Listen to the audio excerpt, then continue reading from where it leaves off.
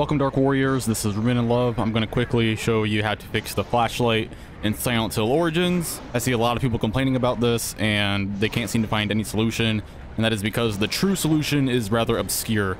So you download PPSSPP and you install it and all that good stuff. And before long you realize that the flashlight looks like this. It doesn't even appear all the way and it kind of clips at the side of the screen like that. Okay, so if you're experiencing this issue, here's what you want to do. Go to this website right here. I will link it in the description. Ignore all the ads, and what you downloaded was the latest version. You don't want that version because that version breaks the flashlight. The version you want instead is version 1.14.4-682. Okay, so you want to curl plus F in this box here. You want to type 1.14.4-682. And this build right here is the one you want. This is the latest build with the best flashlight. So there are 3 download options, but you most likely want the one that's furthest to the right because that's X64 and the other one is X32. And most computers work better with X64.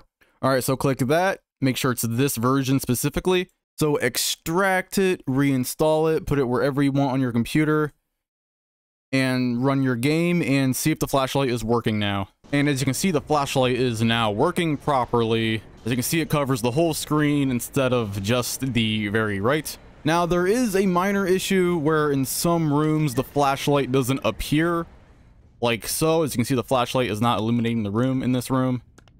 But this is a very rare issue. I think this only happens in maybe 4 or 5 rooms in the entire game. And playing the game like this is still way better than playing it on a PSP, in my opinion, because it's nice to see the game in a higher resolution than on a little PSP screen. And there's also no shadows, but that's normal for PPSSPP, unfortunately. There are no shadows. No build of PPSSPP has shadows at the current moment. But I still think it's better to play the game like this than on an actual PSP screen. And Silent Hill 1 didn't have shadows either, so it kind of has this weird, charming visual flair where it looks more like Silent Hill 1 without having any of the shadows. So yeah, that's how you fix the flashlight.